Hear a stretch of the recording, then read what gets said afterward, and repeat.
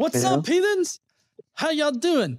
I'm the Godless Engineer, and today we are talking with Blaine. And Blaine is somebody that I've conversed with on the Facebook page, and he's been rather active on the posts. And so, I just kind of wanted to sit down and talk with Blaine about, what you believe, Blaine, and why you believe it and everything like that. So, I don't know what you had in mind for us to discuss today. I'm genuinely interested in knowing why you believe in God and, what convinced you that God exists and what convinced you of Christianity. So maybe we could start there. So what you asking me? What convinced me of Christianity? Right, like what convinced you of either God's existence or Christianity? Either one that you want to tackle first.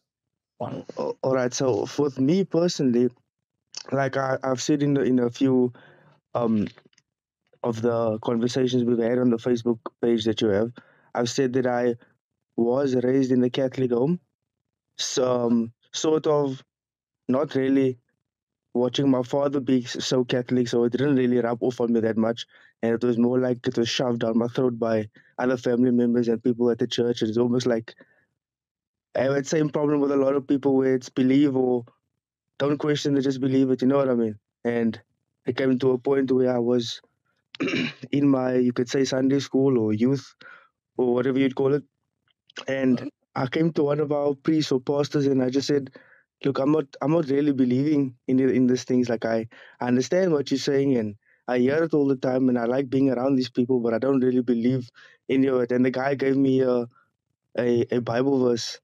I can't even remember what it was, so I didn't even listen to it. He gave me a Bible verse, and I told him, but I don't really understand how that answers my question. And he just told me, "Look, that's the word of God. Don't question it." You know what I mean? And sort of from there, I sort of lost my interest in it. I thought, you know what, this doesn't exist.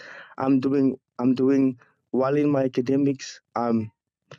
My business is going. I started a business when I was 19, straight out of school, so that was going well. And I was always like, you know what, I'm doing all this on my own. God is not doing anything for me. I didn't pray once, but I'm getting what I want. Every time I work for something, I get it. Do you know what I mean? And there are I have family members that always used to tell me that you have these blessings because we're praying for you. Do you know what I mean? And even in those days, I used to be like, you know what, you guys are just, like I've said in a few in the conversations or interactions we've had on the Facebook thing. I rolled my eyes and I was exactly like a lot of the people in the comments or a lot of people that's in that group that you have on Facebook. I've said and held the exact same arguments against people that believe, and I've won the arguments, or I felt like I won the arguments in terms of other people listening to me speak to somebody who believes. You know what I mean? But like I mentioned, now I started a business when I was 19, so I was always the type of person that wanted to improve my situation, regardless of how good it got. There's always an improvement on it. You know what I mean? And it just got to a point where it was like I started doing things that I wanted to do all the time.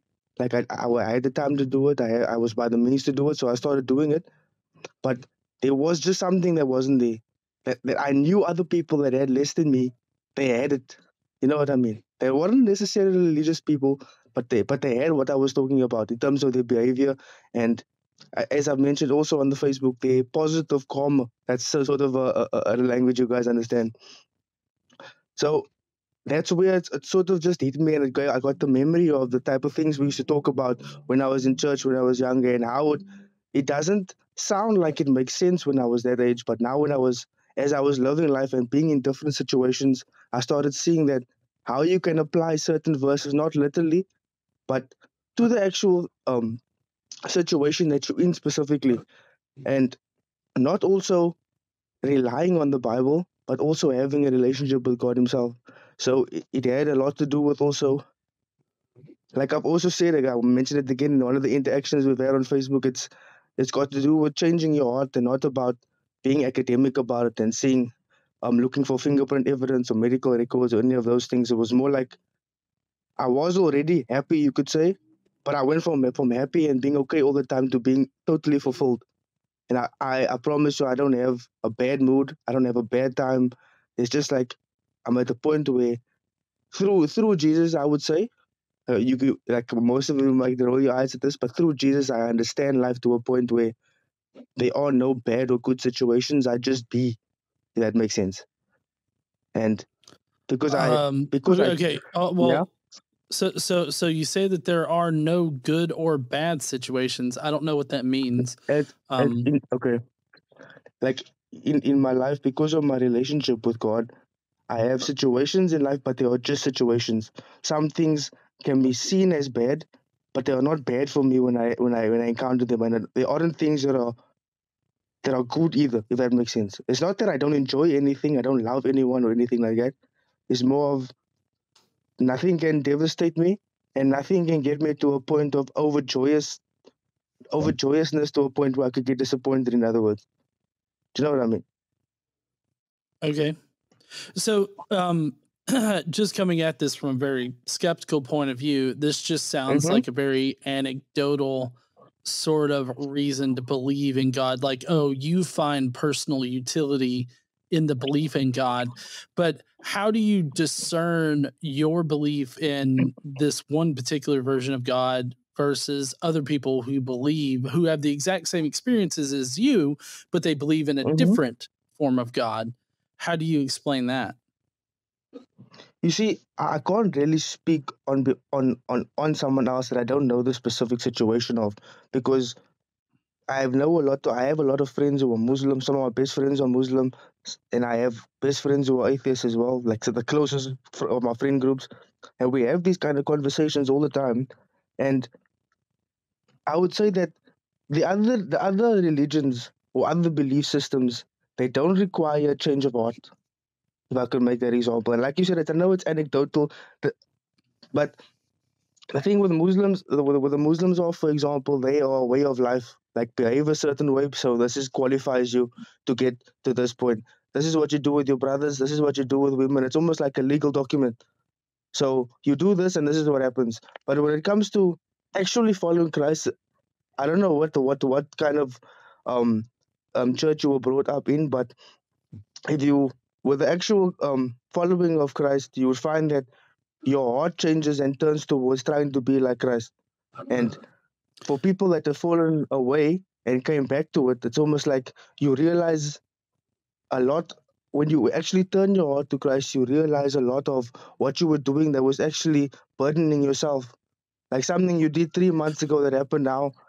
Like, okay, anyone? I can see you want to say something. Well, I mean, it just sounds like a no true Scotsman fallacy right there. I mean, you're trying to invalidate other people's beliefs by claiming that they weren't truly Christian or they weren't really. I mean, you've done that to me on the Facebook page. You told me that because I suffered Mm-hmm. from depression, that means that I was never really Christian, which is really shitty, by the way. Just so you I don't know, think you understood it the right way. But okay, carry on. I'm listening. how did I misunderstand it? You literally told me that because I suffered from depression, I wasn't a true Christian, and the people that told me I suffered from depression, they were just trying to get me hooked on drugs, which is not true at all.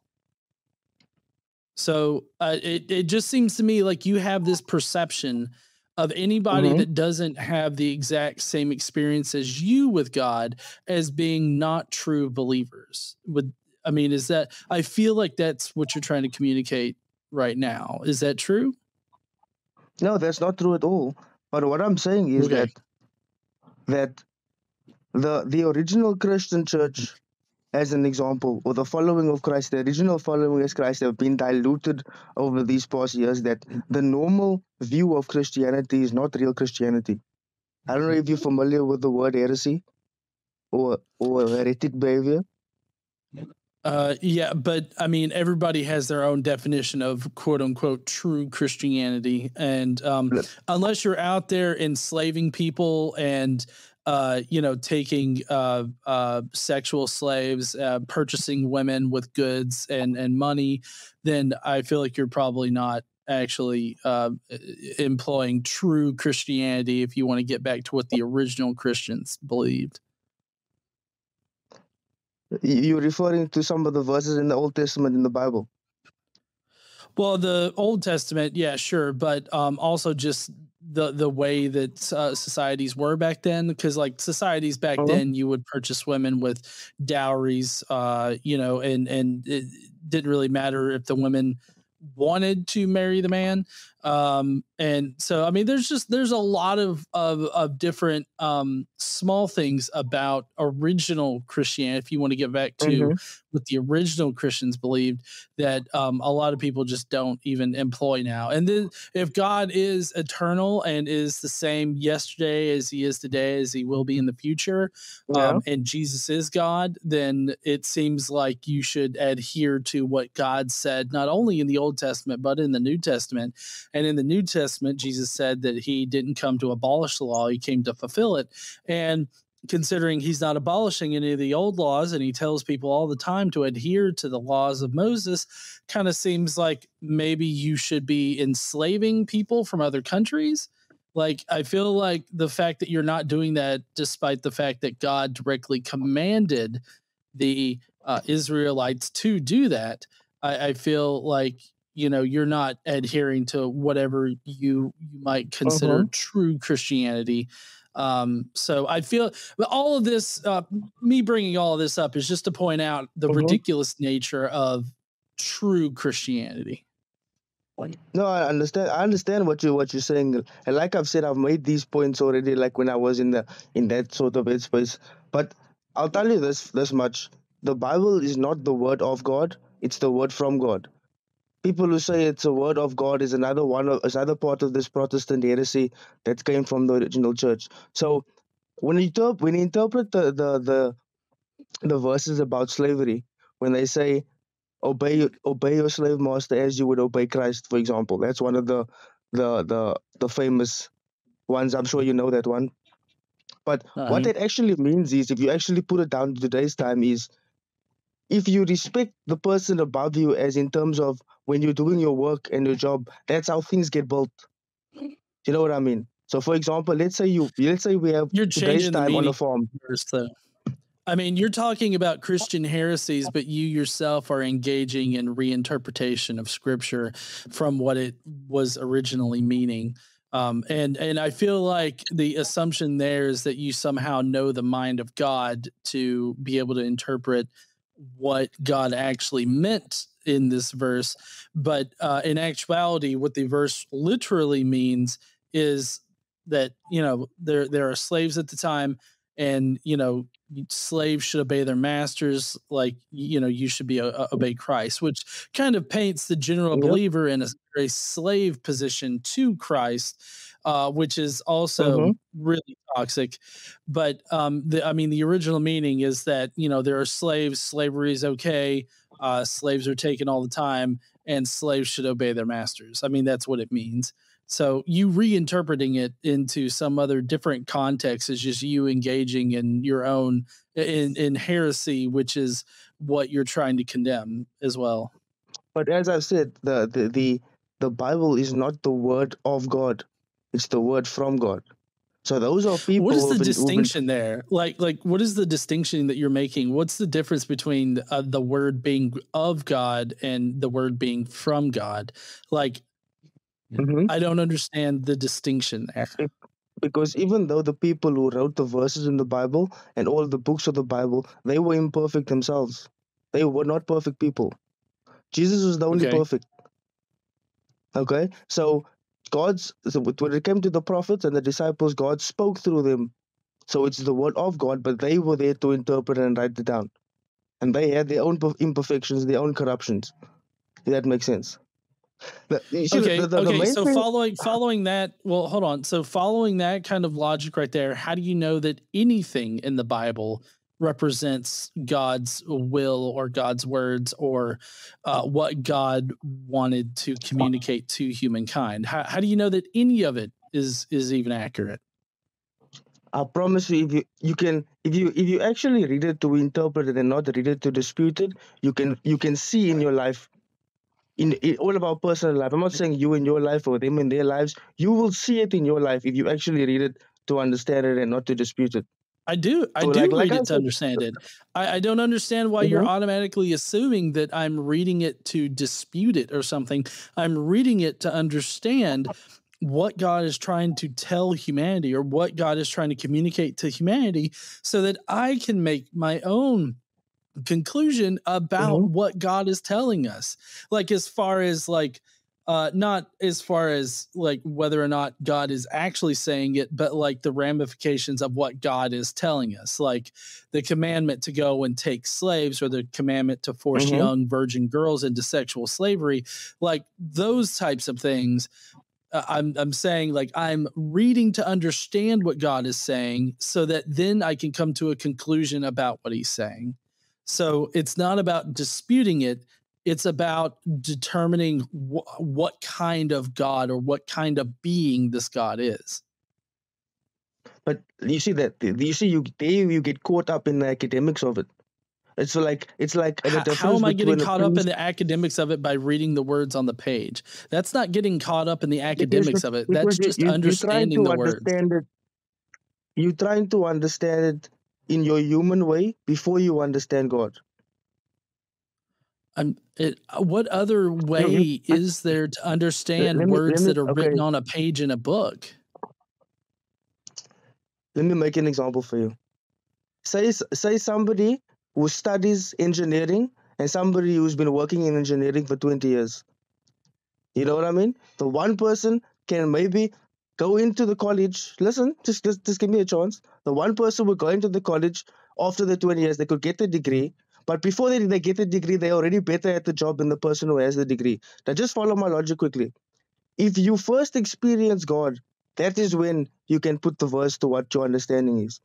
I don't know what your personal relationship was with God or is with God. Okay, you don't have a relationship with God, but if you don't believe in God and you're reading the Bible, you're automatically going to look at all the things that don't hit with your understanding. Or because you don't believe in God, you believe in something else. So your belief system and what you believe is right is based on your current belief system. So if you read the Bible through that lens, you are just going to look for things that don't align with what you believe is right or moral or do you know what I mean? No, I mean, me pointing out issues that I have with the Bible is me explaining why I'm not convinced of the Bible's truth or that God is any kind of good God. Like, that's me explaining my position. That doesn't mean that I can't recognize like the good things that have been put into Mm-hmm. the Bible, but I also recognize that those good things that are present in the Bible exist in other civilizations outside of the Bible and prior to the Bible being written, even prior to the Torah being written. So that's just me Mm-hmm. recognizing that the Bible is not the source of those good ideas that you're talking about there. And I would love to hear what your explanation is for Numbers 31, where God commands an entire group of people be slaughtered and young virgin girls being taken as sexual slaves.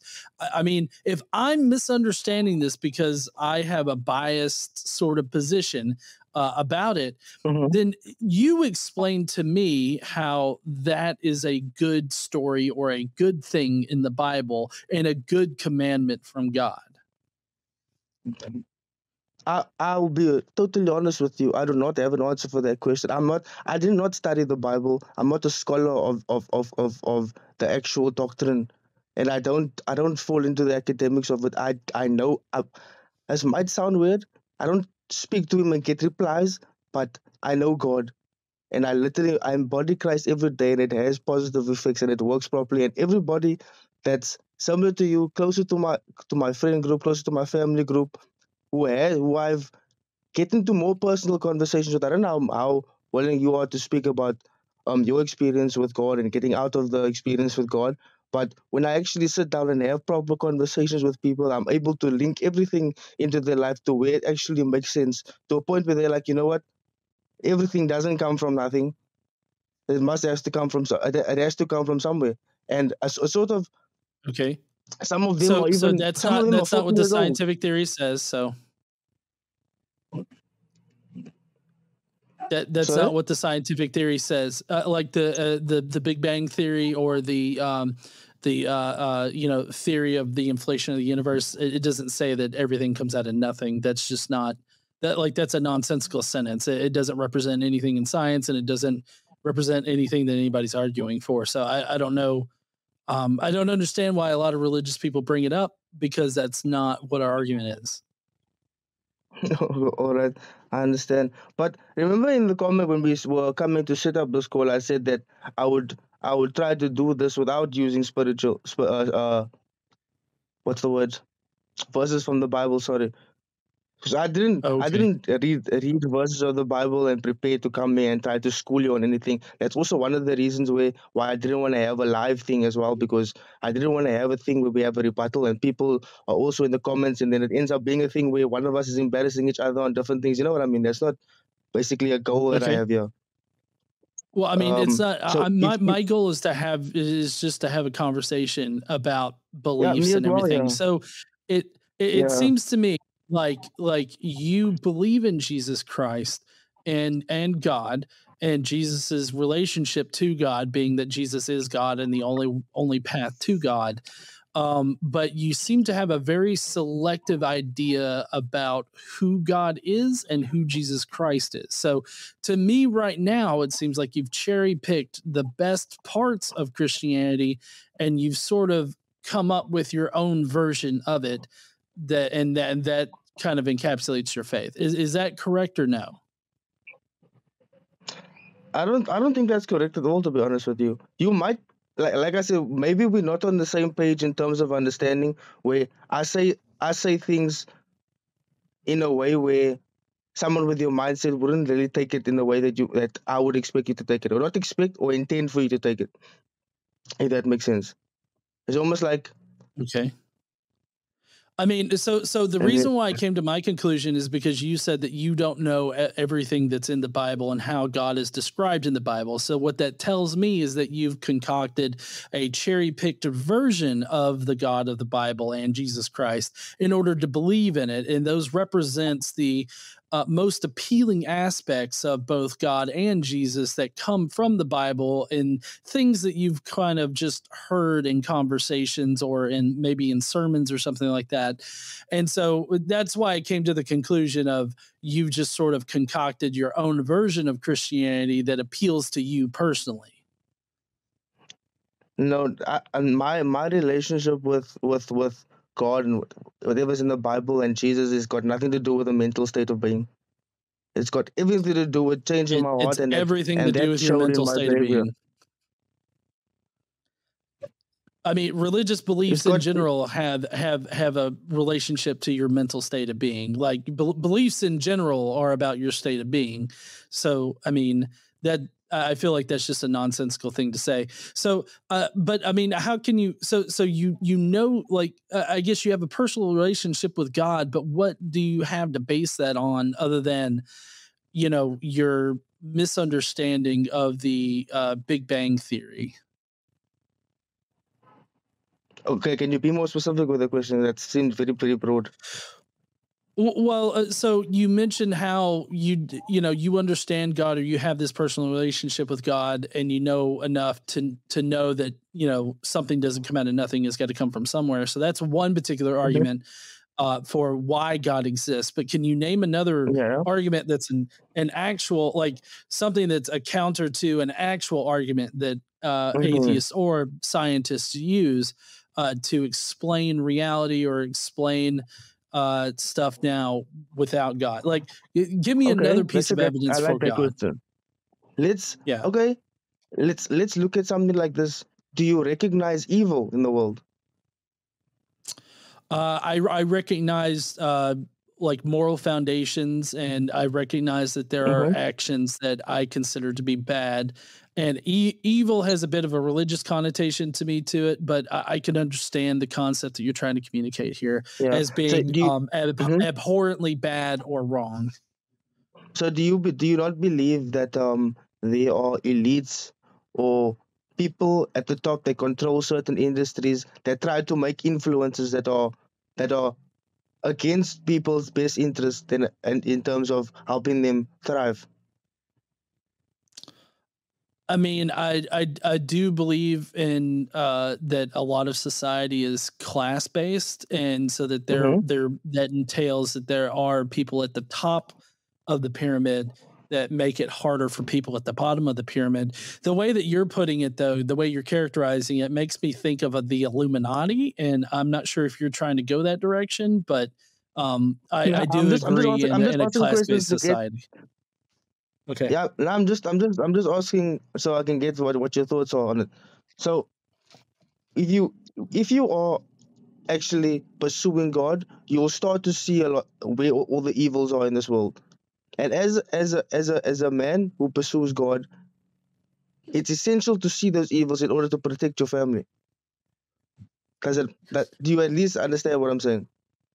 For example, when you see, I don't think that. okay, Well, I don't think that you need God in order to perceive threats to your immediate family or even extended family or to people in general. I don't think you need God okay, for that, but I let me understand what put you're saying. let me do you agree that, let's say a child that has been abused by his uncle, maybe beaten by his uncle, for example, right? Do you not agree that when he becomes an adult, he will see the signs in somebody who's abusive better than someone else who wasn't abused? Correct? I mean, yeah, there's a good chance for that. Yeah.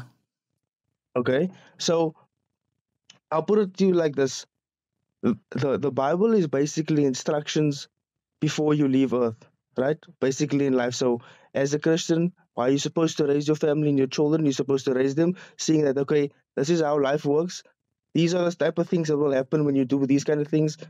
When you do this kind of stuff, this is the type of outcomes you'll get. This is the things that happen that are more likely for you. Well, can you give me So specific let examples me about what you're talking about? Like from the, because you're saying from like the Bible is an instruction manual, and this is what will happen if you do these things. Can you give me a more concrete example, kind of like you did with the uncle beating the nephew?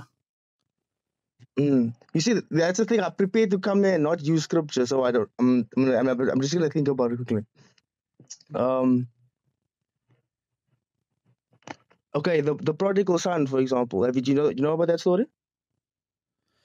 I mean, it's been a while since I've come across that story. It sounds familiar.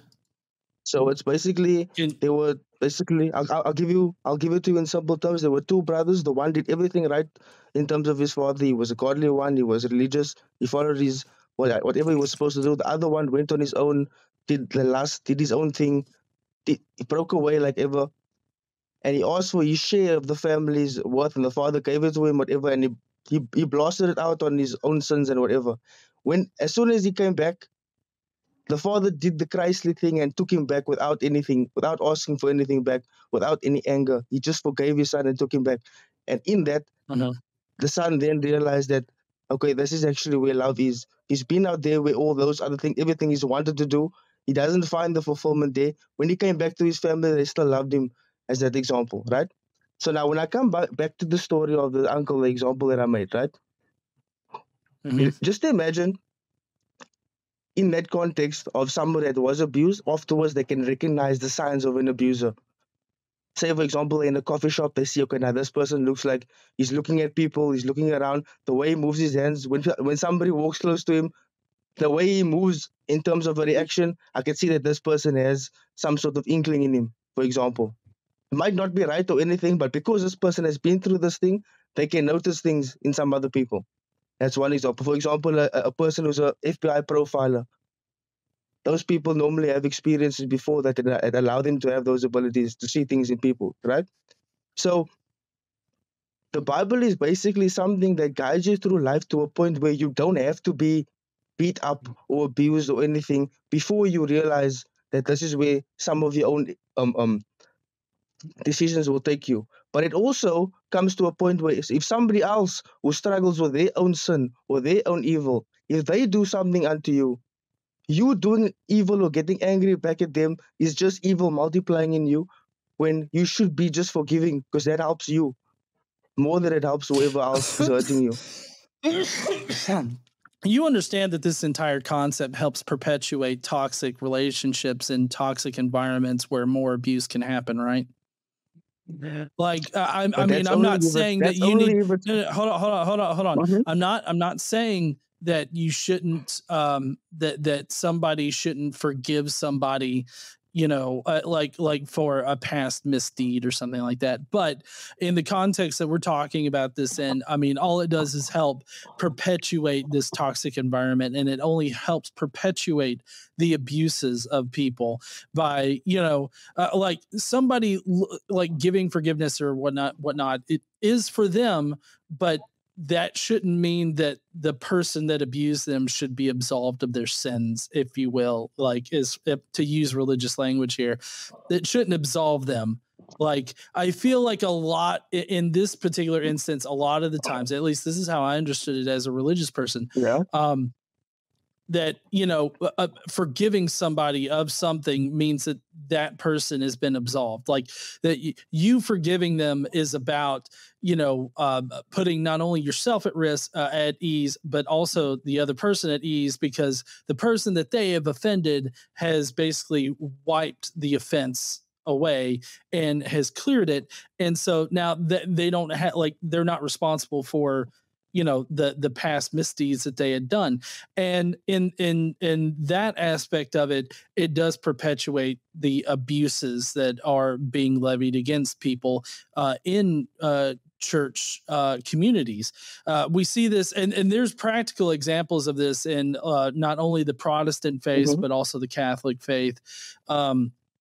Or denominations, not faiths, but denominations, being that you have so many people that are forgiving the abuser and are teaching others to forgive the abuser, which just allows the abuser to skirt under the radar and abuse more people. And so this entire idea is just ridiculous. The prodigal son example here, the nephew in your particular example should forgive the uncle for abusing him, but I feel like the uncle should be held accountable for his abuses. And while the son may move Definitely. past it in his own emotional state, that shouldn't mean that the uncle should not suffer any kind of consequences.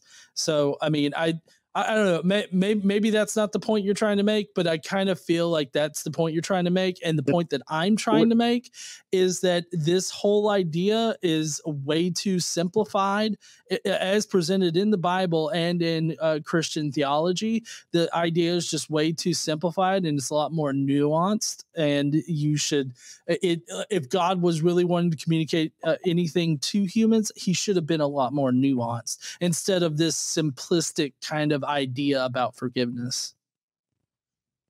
But if everybody loved God, there wouldn't be abusers. You made an example If of that is people. just You not true. No, I can't can let I, that can, go. That is you simply you not you true. made an If example of how there are people people, no, corrupt the word hold for up, their Blaine, own Blaine, their own. Hmm. no, Blaine, I need to get this out. It's just simply not true. There are pastors, priests, and everything that love God deeply, have the How do deepest you know love for that? God, but they use that. No, but they use that in order to abuse people That's sexually not and love. Then physically. that's not Huh? love. That's using the intellect to No, corrupt the word to feed their own no, there urges. was a That's not priest. love. No, Blaine, listen. There was a priest that literally blessed a Eucharist on the vagina of a small girl and said, "This is how God loves you," and then proceeded to rape her. What do you mean that that's not like love That's in that's their an that is particular? an evil person doing something to another person. That is not God. Right. That is a No, person I'm who not has their saying it own is urges. God. Hmm. No. What I'm saying is, I'm not saying that that is God or that is God's love, but what I'm saying is that these people that are hurting other people definitely love God, and they have God as the paramount thing in their mind when they're doing these abuses. So you can't sit there and say that these people don't actually love God or that they don't know God's love or something like that, when they literally do. Like, these are people that are so How can engrossed in the religion. how can you say for sure that they definitely love God? By what scale or by what are you measuring their love by that it's so definite? Well, I Just mean, because they're saying it? that's like asking me, how do I know I was Christian? because I'm telling you that I was Christian and that I know what I believed. There's no way you're going to know someone's true thoughts, but in order to even propose that these Mhm. aren't their true thoughts, you're automatically assuming that they're lying about something. So I tend to take people at their word on these cases because at their word, they're telling us, oh, I really love God. And so, I mean, But that's at I your don't fault, know how though. to process it. Huh? That's at your fault, though, because people lie. So how can you just take their word for it and say that's definite? I'm not saying like because I can't know their mind. Like I don't know their mind. They may truly love God. There are plenty of people out there that truly love God, but then do horrendous acts. And they do it because they think that God is the one that's commanding it. You're speaking for a You whole just like group of you're people. saying I, can you no, define Blaine, love for me? you're saying no, but you're saying that you can't trust people because people lie.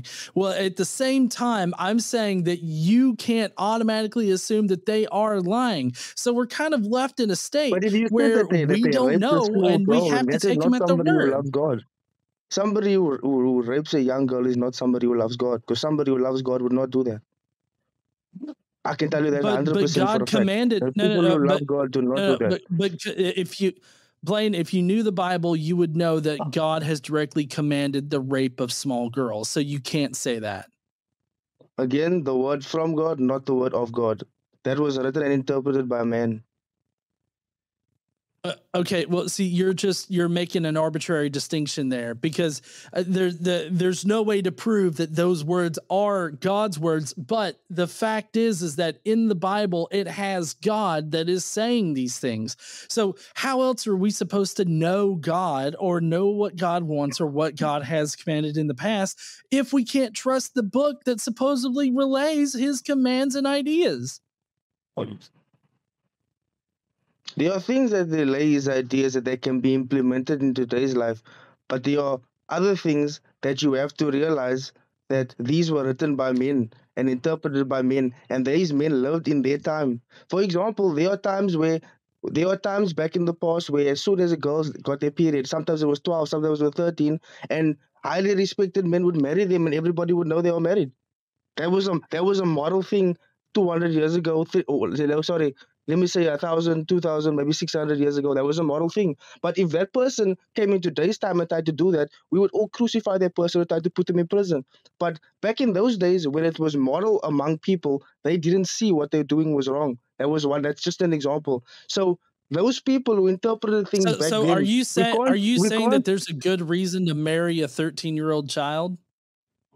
I didn't say that. I'm making an example of how the difference Okay. of times are. I'm just making an example. You didn't let me finish also. Right. So things that are interpreted by an imperfect person is not exactly implemented in today's time by other imperfect people. Does that make sense? The only thing we can do is strive to be like Christ. We will never understand God or be How perfect. okay, but let me play off that because it's like how do we know how to be like Christ if we can't trust what how Christ is described in the only book that describes Christ? Change your heart. Stop trying to be academic about it. John, stop trying to be academic. I'm an engineer. What do you mean stop being academic about it? I'm trying to make a logical sense of what you're saying here. But you're telling me you have to be more like Christ, but you can't trust what the Bible says about Christ. So how can I be more like Christ if I can't trust the source that describes what Christ is? You crossing context now. First, you said that about the raping of girls, and now that's the word from God. Now you're saying it's Christ, and when Christ was. These are two different verses, two different times you're speaking of.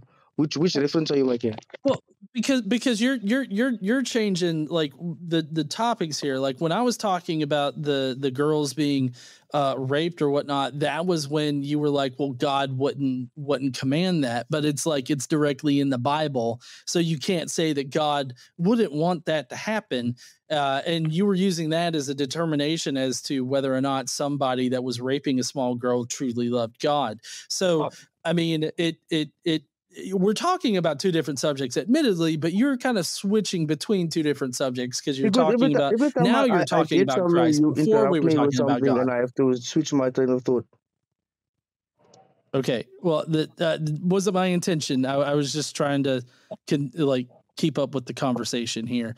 Not cool. Okay, so how do you? Let me ask this. Maybe we can get recentered here. How do you know? Since you're not reading the Bible, or you can't trust what's in the Bible because it's interpreted or communicated by men, how do you know the qualities of Jesus Christ without reading the Bible? Okay, the qualities of Jesus Christ, those things were written by eyewitnesses and people that were actually with Christ during his time. Those are totally different. That's why I say those are two different contexts. No. But that's not true. The Gospels were not written by eyewitnesses. They were written by anonymous authors some 40 years after Jesus supposedly died on the cross. So, I mean, none of those things are actual historical accounts. Each gospel copies off of the previous gospels, with Mark's gospel being the original gospel. And, huh? No, I didn't say anything. I'm listening. Oh, sorry. I thought you were starting to say something. I don't take the Gospels as being historically accurate in the least bit. I think that you can fabricate the basic gospel story and all the stuff from it using Jewish scripture as well as other pagan sources like other Hellenistic stuff like the Odyssey and the Iliad, as well as other literature pieces that were in circulation in that area of the world at the time. So I don't think that the Gospels relate anything historical at all. Okay. I don't actually know how to respond to that. Like, if you don't think it does relate to it, I don't know. That's cool, bro. Like, that's not a question. That's you making a statement, in other words. Oh, well, I mean, yeah, I mean, I was just making a statement. You were talking about how do you know Christ, or I asked you, how do you know Christ? And you said, well, because the Bible says so. Okay. And that's a different conversation than the Old Testament conversation. And but my point is that if you can't trust what the Old Testament says about God, how can you then trust what the New Testament says about God? Because that's also supposed to be of or from God. Because everything that I used to love when I was an atheist that I realized is wrong, when I changed those things to be more Christ-like, the results were almost immediate. What does it mean to be Christ-like? Okay. Let's say, for example, like I've mentioned this on the chat before, of anger. One of the biggest things that I notice in today's time of people that, especially amongst atheist communities, like I said, I'm not gonna say people like you because I don't think you guys identify with each other. I'm not sure, but many guys or people that call themselves atheists, have a lot of the reason that they're atheists and a lot of the reasons that they start to change their mind is because of anger. And because I've been doing this now for a while, speaking to people, and I'm actually quite known by the people that I know for this kind of thing, is that I've realized over time that people's anger comes straight from the imperfections of their parents during their time raising them. And it's not that the parents did anything wrong, it's just that the parents weren't perfect people. And you take the good from people and you realize what the bad is, and where you have to take away the bad out of yourself that you got from others. And especially with your parents, because you are the spirit of your parents, if that makes sense. So a lot of people sort of have this sort of small little anger inside of them from things that they haven't dealt with from the time that they were growing up. And it's the people that you would perceive that their lives are so perfect, that their lives are like not really difficult at all, but you wouldn't really understand when you actually speak to people about the things that actually bother them. And for some people, a stab is the same as a paper cut for somebody who hasn't been stabbed before. And I'll give you an example of somebody who had both parents growing up, and their father basically took him. He's a fan of soccer. You guys call it soccer out there. And his father was basically had a good relationship with his father, and his father sent him to soccer and all of those things. But during the week, his father was always working and didn't spend any time with him in that. And he didn't understand that growing up. And this sort of thing he didn't realize contributed to why he has angry reactions to other things around his life, as an example. So, for example, like when he goes to watch a soccer game, the only reason he has an angry reaction when somebody makes fun of him, when someone scores against his team, I'm being specific here, is because there is an anger with him that started somewhere, and it's basically built up from that. I'm not saying you can make a direct link and say, oh, because my dad did this and now I'm angry at the soccer fan.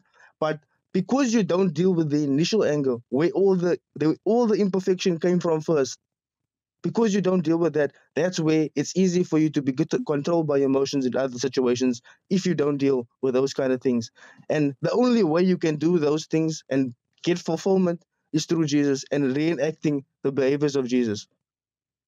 No, so I just totally disagree with your conclusion there. Like I was fine with your whole situation up until that point where you're saying that only Jesus can alleviate that. I mean, it just sounds like someone was emotionally unstable and they needed therapy, and you can get therapy without Jesus or God, and that can resolve any of your anger issues or issues you might have with your parents. I mean, I've been through therapy, I've talked to a therapist, and I've resolved a lot of issues that I had from when I was growing up. And I did all of that without any kind of mention of God anywhere. So, I mean, I don't. I just disagree with your conclusion there that God and Jesus are the only ways that you can resolve that. I think that it's a way that some people try to resolve it, but I also feel like all that does is help mask the problems, that depending on how it's implemented. I mean, I think that there could be some religious ways that you could actually deal with your issues, but just simply believing in God or Jesus, I feel like just puts a mask over it and allows you to just ignore it rather than actually deal with your issues. But like I said, that's very situational. It's very dependent on how the therapy is done with Jesus and God in mind. But the fact is that you're making an absolute statement that only Jesus and God can resolve that, and that's just simply not true. 100% that's true. I promise you 100%. No, it is not. It is not 100% true. I It is not promise you, true at all, because there are every other single one of the your fact that there troubles, are all of your other anger the fact will that there are disappear immediately. secular the fact that there are secular options for dealing with your emotional instability means that it's not 100% true that only Jesus and God can solve it. You can solve those issues without Jesus and God. There's the Recovering from Religion Foundation that can help people out, and there's several different foundations out there that help with that. The Recovering from Religion Foundation A lot of has a those secular people need therapy drugs to project cope. You notice that'll that? no. I mean, so I feel like you have a very skewed view of how drugs are used in therapy, because drugs can help you. Can help you shift your mindset, but they're only meant to be sort of like a crutch, sort of like when you have like a sprained ankle and you're using a crutch for a little while until your ankle heals. The same thing can be said about the drugs that are commonly prescribed while you're seeking therapy for emotional issues. They're only meant to be used for a little while until you can get by without them, or until your therapy is complete enough to where you don't need them anymore.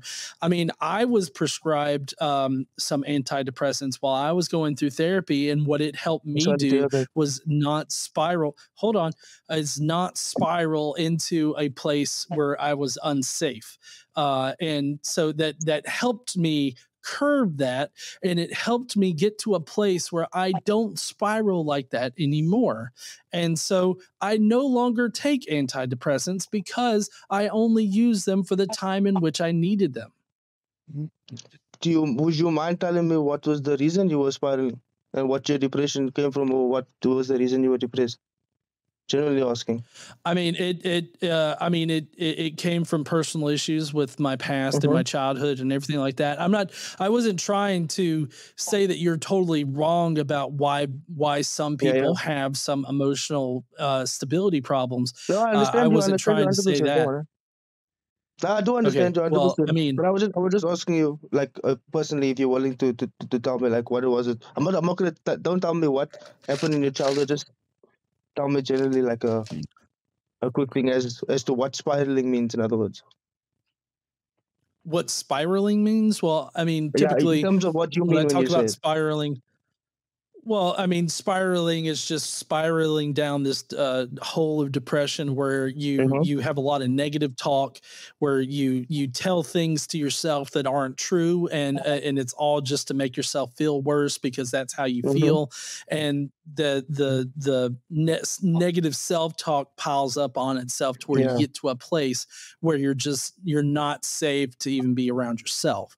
That's what that I means. understand you. Oh, I'm sorry. Have you? Do you feel like you've overcome those things, or do you feel like you've like left them behind, or do you feel like if you spoke about it, it'd I still be have difficult to speak through about, or you'd still tear up, or just generally? so through the use of secular therapy, Mm-hmm. and I say secular therapy because God wasn't mentioned during my therapy.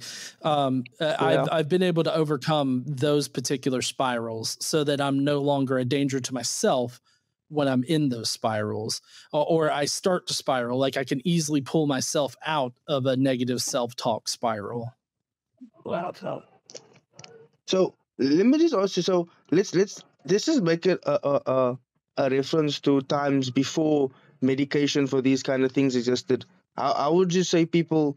How come people were like more fulfilled those times and just dealt with life better than people like today, where they've a sort of there are a lot of easy way outs instead of because faith with works is a difficult thing. Finding fulfillment within yourself is not an easy thing.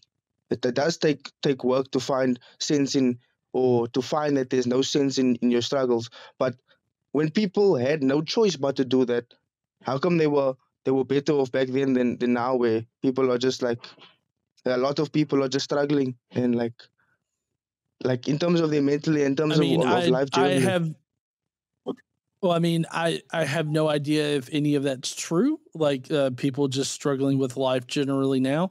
I think that with the proper use of antidepressants, I feel like you can successfully, bring somebody, out of the clinical depression spiral. Mm-hmm. And I think that you could definitely set that person up to succeed in the future to not, you know, fall Mm-hmm. into those spirals again. But I mean, I don't know how you're judging it. I don't know why you think that things were better in the past prior to antidepressants versus antidepressants now, which I'm not a medical doctor or a psychiatrist or a therapist myself. So, I mean, I have no way of actually gauging any of that.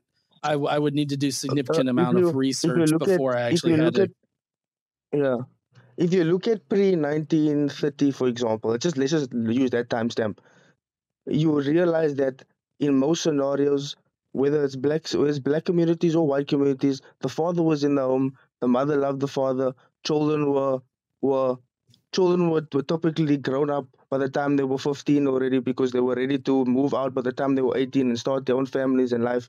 But nowadays, as soon as they broke up those family things, it's almost like people struggle like with life generally, and the smallest of things sort of make them keep up in a way. And I don't think that's a fault of them, but I feel I like so over I time have it's no just like idea where you're the going with this. yeah. I don't know why the 1950s was the pivot point. I don't know why you're just basically ad hoc asserting that there are certain trends when I don't know that there are trends. I mean, Mhm. I will say that studies have shown that two parent households are better for the emotional stability of children. But I mean, I think that has more to do with the emotional support that's provided, and the negative effects of like a of a single parent household. But I think that single Mm-hmm. parent households can also provide that emotional stability as well. It's just a lot more difficult. And so, I mean, I think that, again, a very nuanced conversation here about family dynamics and everything like that. But are you Mm-hmm. trying to get at that there's some cause for this? Like there's some cause for, this, I guess, shift that you're proposing? Because, I I just mean, I I for feel one like thing, the I don't know that yeah. there was a shift. I personally Huh? believe that they are forces that be that we don't understand. Like I look like you. This might be foreign to you. It will be foreign to you. But I believe that our battle on earth, aside from our everyday life, that our main battle on earth is a spiritual one. And there are forces that be that try to, like, over the years. Like I said, let me bring that timestamp back. Back in those days, it was more or less the family loved God. Every Sunday, the whole family went to church. They had children. They raised them the exact same way. Learned how to work. By the time they were 18, started their own lives. These are the kind of things that were normal. Over time, it became normal for you to mock God. For atheism is now suddenly encouraged. For example, if we had Facebook back in that time, you would not have the opportunity to have the type of page you have, because you wouldn't have been allowed to I indoctrinate children in a way where they would be taken away from God. In other words, just as an How am example, I indoctrinating children on my I'm s- page? I'm making an example of if you had to take this Facebook page, and we had Facebook back then, and you wouldn't have been allowed to Right. have your page. If it No, I understand the point that you're trying to make, but you're trying to transport modern I'm not saying technology you back indulge. into the past. If but I I'm mean, not you're saying saying you're that I doing wouldn't that have the now. opportunity to indoctrinate children into atheism, and that's not what I'm doing on my I'm page. saying Like that that is doesn't what you'd be seen as in those days, because the smallest mockery of God was not taken lightly those days. But because it's so okay, normal in and society today, you think that mhm, people should be held accountable for mocking ideas now. that is not what you keep on making your own spins on things. I just made a point. You had a rebuttal with a point. Then I cleared up why you shouldn't have a rebuttal, and then you're trying to say I'm justifying something. Well, no, because I guess I don't understand the point that you're trying to make with your analogy here. In that, other than to say that, oh, well, pre 1950, you wouldn't be allowed to be an outspoken atheist, and so somehow that's better. Like No, the point I'm it trying to would make be is that better if that people weren't allowed they are to like no be no no no. critical about. The point I'm trying to make is there are forces that allow and push in modern times the disbelief in God. And through that is where people lost their fulfillment, and they rely now on governments and medication to be okay and all those other things, where they could just turn to God and overcome everything that is difficult. That was what was normal back then. No, But in no, today's time, God you, does not you, solve you all need of to those rely on problems. others. You solve How, your how does problems how through does God. God solve poverty? How does God solve poverty? That was one of the How things you does He mentioned. solve? How does God solve Mhm. poverty? God Himself doesn't solve poverty, but the people in poverty overcome poverty through God. The United States of America has been one of the most religious nations, throughout history, and it only got more religious after the 1950s. And there's That's right. still Okay. a poverty problem. There's a big poverty problem here in the United States, even though a majority of its citizens are religious in some kind of respect. So how do you explain? Like you're saying that like the But that's a, people that's that a believe in political God would issue. absolve That's a poverty. political issue when it comes to poverty. The Then why are people who you are in listing it poverty, amongst your reasons for things that God would solve or a belief in God would y- solve? Like you, if you just if brought it people up. believed in God, there would be no body in poverty. You brought it up, and I just gave you an answer for that question. But are you giving a broader I didn't perspective bring and a it up. different? You're the one that brought up God as a solution for poverty. You the one that brought up poverty. I said God helps No, you it wasn't overcome God. all of your struggles and your Maybe I problems. I didn't say misunderstood. poverty. You said, oh, I said okay. problems. I So didn't say so poverty. Sir. poverty is a problem that God can solve. What's a problem that God can solve? Well, what do you mean when you say God can solve? Do you mean putting down His hand and picking up a cow and slaughtering it for you? What do you mean? No, I mean you had a thing where your conclusion was if people just believed in God, then it would solve these problems. What problems are you talking about? For example, in your case, I'll tell you because you gave me an example now of you. I'm not going to speak about any other people and try to be specific about it. You told me about your thing, so I can be a bit more specific about this. But if you, I don't know how to put this.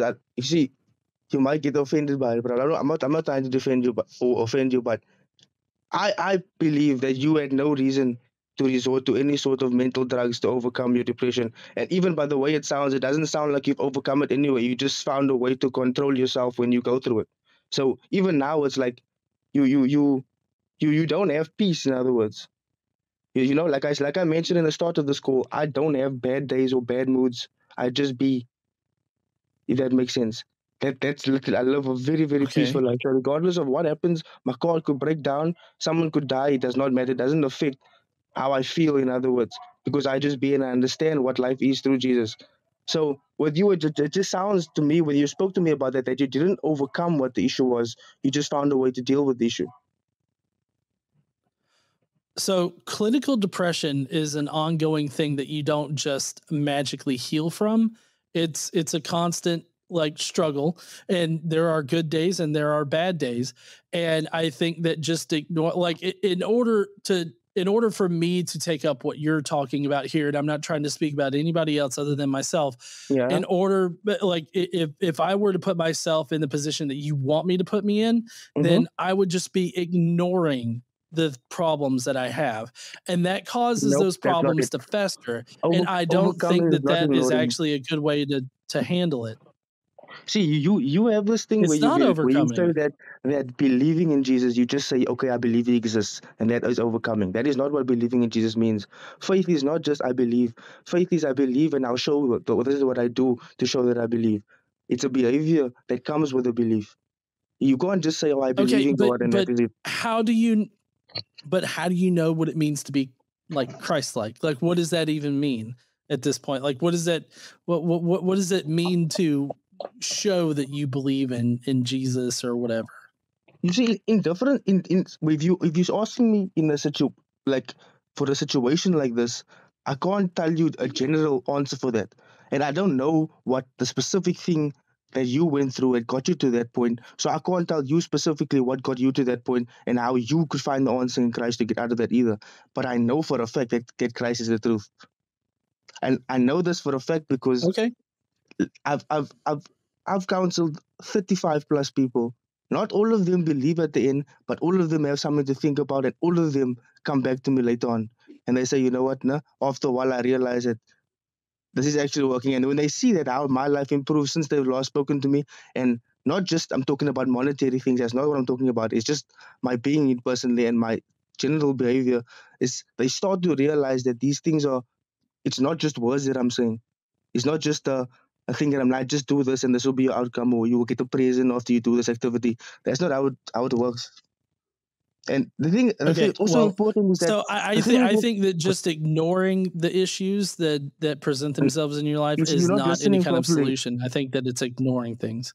I am It's listening. overcoming an issue is not ignoring an issue. I would tell you, I could give you a proper example, but I don't know what it is that you've been through. But I could tell you, if I tell you what it was with me, then you're gonna give me the reply of also you applying your story to everybody's thing, and I don't want that. So you've already shown that it's useless for me to quote a personal thing. Well, I mean, because I think that it's your own personal experience. Like in your own personal experience, you have, found that it works for you, but you're trying. I feel like what you're doing is you're trying to make broad statements that this can help work for everybody, and it just simply doesn't. It And I it feel was. like you're It's just too not properly myopic in order to implemented. see how there are different therapies that work for different people. I didn't.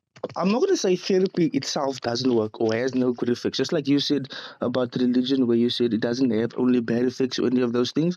But what I'm saying is, You never have to get to a point where you need mental medication in order to deal with a problem that is overcomable through Christ. It's not easily overcomable. It's not that Are you you a just believe doctor? and yes.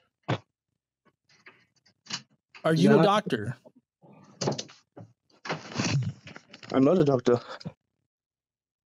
Okay, then it seems like you probably do not have a good grasp in order to say that medication is not necessary. It seems like if you're telling somebody medication is not necessary and you're not a doctor, maybe they shouldn't fucking listen to you. Are you there, Blaine? We may have lost Blaine here. I'm not sure if Blaine's going to be back. I do appreciate everybody joining us today. It seems like we're gonna have to cut this off now. All right. Well, that's gonna be it. And I guess I will see you heathens later. Don't forget to stand up, use your voice, and all that kind of good shit. Yeah, that was interesting. Bye, heathens.